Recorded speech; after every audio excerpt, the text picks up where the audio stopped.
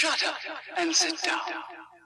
Hey folks, this is Tony Day. Today I'm going to be going over a few ways that you can deal with gamut clipping issues, either with neon lights, with LED lights, or just other color clipping that you might have in your footage when you are trying to use an ACES color managed workflow.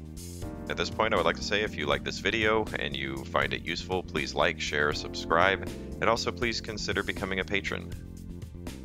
Here we are in Davinci Resolve, and what we're going to be doing is trying to fix some gamut clipping with this red here, and we want to do it in as least destructive way as possible and retain as much color information as we can. If we go into color management here, you can see that the color science I'm using is ACES CCT. We're using 1.1. There's a node-based workflow that we could do as well, but for this example, I will show you how to do it in this kind of workflow. So in order to really see the artifacting issue, especially with the YouTube compression and all that fun stuff, first we're going to zoom way in, and you should see some color noise in here, okay? And to really show what's happening with it, we're going to desaturate so we can expose all of the issues, okay? So at this point in the pipeline, and using this kind of basic technique, we're not really going to be able to bring this color back. And you can see there's like weird banding. Hopefully the YouTube compression won't be so bad you can't see this, but there's some weird banding here. And there's also issues in here. There's noise. If I move in, you can see that there's this color noise all in here. So we're going to create a node here, and this is Blackmagic Raw. So if you're using Blackmagic Raw, there's a pretty easy way. If you're doing a Rec 709 conversion or an sRGB conversion and you don't really, you're not planning on needing like a huge color gamut, you can just click on this gamut compression, which really helps. If you look in here, a lot of that noise is gone. And if we zoom in, you can see that the color noise that was in here is now gone. See that? So by using this gamut compression, you can deal with the problem rather quickly if you have that option over here. This gamut compression here, if I remember correctly, it maps it to around Rec 709, or that's more the target. If you want a wider color gamut in your pipe, you might not want to do it here. Another thing that it does is it kind of tweaks the color. If you look here, you can see it goes from this pretty deep red. I mean, this doesn't look very good to me, but you can see that it maps it more toward like this pinkish look. And if we look over at the vector scope, you can also see how that gets mapped from basically going toward red, and it goes leaning a bit more toward magenta. This is what I expect out of gamut compression. So let's say either you can't do this or you want to compress it in a different way. Let's take a look. So one of the things that I showed before on my channel was using an LMT for neon suppression, but that usually works more for lights at night, and it also had some issues. But let's see if it works here. If you go into your LUTs, you can put this neon suppression LMT into your node. Now, in order to work with it correctly, when you're in ACES color management from Resolve, is you need to right-click this node, and you need to go to LUT processing mode and go to ACES AP0 linear. When you do that, it will actually do what it's supposed to do. Now, did that really help? Well, it did something, right? And it also changed yellow. If you look at the vector scope here, it really does tweak the color. And if you look over here in the blue lights and also look down here at the vector scope, when I toggle this on and off, you'll see how that blue changes. See that? Okay, so the actual hue is being tweaked. And if we back out, we'll go back out here, you can see how the overall image does get tweaked in its color, okay? So you may not want this. In the case of this shot, we're going to even look to see if this worked. So let's go over here to this red. That was a problem. we'll toggle on the desaturation, and you can see that it didn't really do what it was supposed to do, right? It doesn't really fix the problems. So this isn't going to really work correctly for this shot. We are going to try a gamut limiter. Okay, so we're going to take this, we're going to throw it into this node, and in here we are going to choose as the current gamut, we're going to pick ACES. The current gamma, we're going to choose ACES CCT, and we're going to go limit gamut 2, and we're going to choose Rec 2020. Now this can get us a better fix. As you can see here, it deals with these splotches. If you want, you can try to change different settings in here, but I found that for the most like color retention, you know, Rec 2020 seems to work pretty well. Rec 709 can work. The only thing is, and I'll turn off this desaturation, depending on what you pick with the gamut limiter, it's going to change the color as well.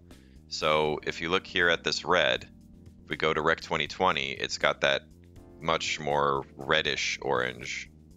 Also kind of show the bracelet. It's got more of that reddish orange. P3 DCI really makes it look more orange. Rec 2020 seems to be the best of both worlds, I guess, even though it does have a bit of color noise still there. So again, like you can try to play with this to get it how you want it, but I've found that so far, in my understanding, this has been giving me the best results with this particular method. In order to do this last method that I'm going to show you, you're going to have to go and get the gamut compression DCTL from the ACES GitHub. If you're already a patron, you would have had this link previously, as I did post it in the post section. So we're going to click on this link. If you need this link, please check the description below. You are going to have access to the GitHub here, and if you go down here, there's like a bunch of stuff, right? So the thing that's important to us is this model gamut compress.dctl. Okay, we're going to click on this. So you're going to get all this stuff, right? So all this is a script, and we are going to essentially copy this script into a notepad and put it in a way that Resolve is going to understand what we need. So in Resolve, you're going to go into color management, open LUT folder. In this LUT folder, you should have an ACES_DCTL folder. Go into there, and here's where you're going to put all of your DCTLs. Okay, so I have LMTs in here and a bunch of other stuff. You're going to right click, you're going to create a text document, and you're going to call this gamut compress. Okay. You're going to go into that notepad. Should be a notepad here. Then you're going to copy all of this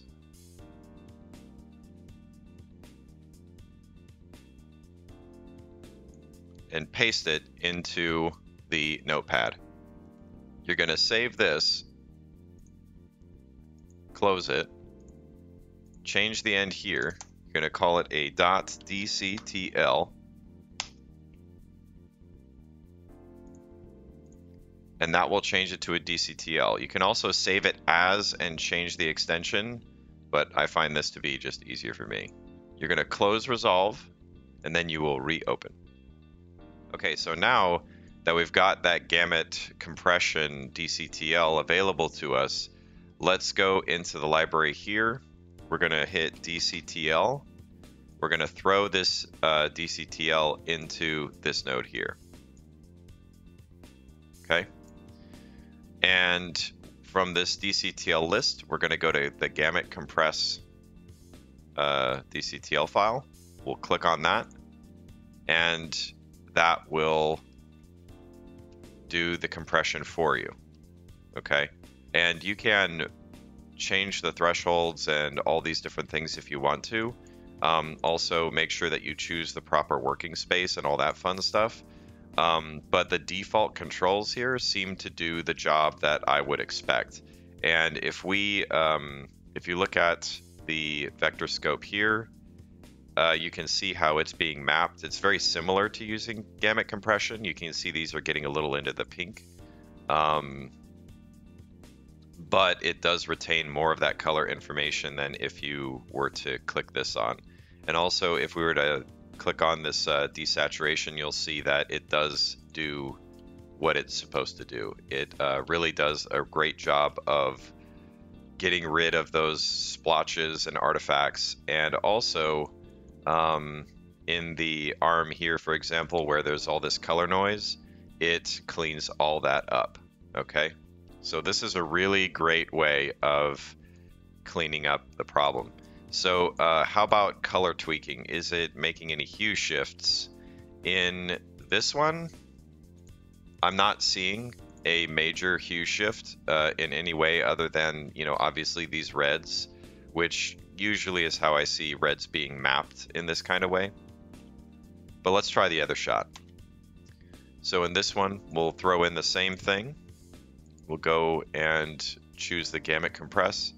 And as you can see here, it did its job without tweaking the colors. Okay, these blues in the highlights still are retained and they're not being pushed towards cyan. Okay, that's it. With this gamut compress DCTL, I think that this is probably the best way I have seen to get this gamut issue under control. So I want to thank everybody who worked on this. I really do appreciate it, and I hope that you found this useful, and I will see you next time.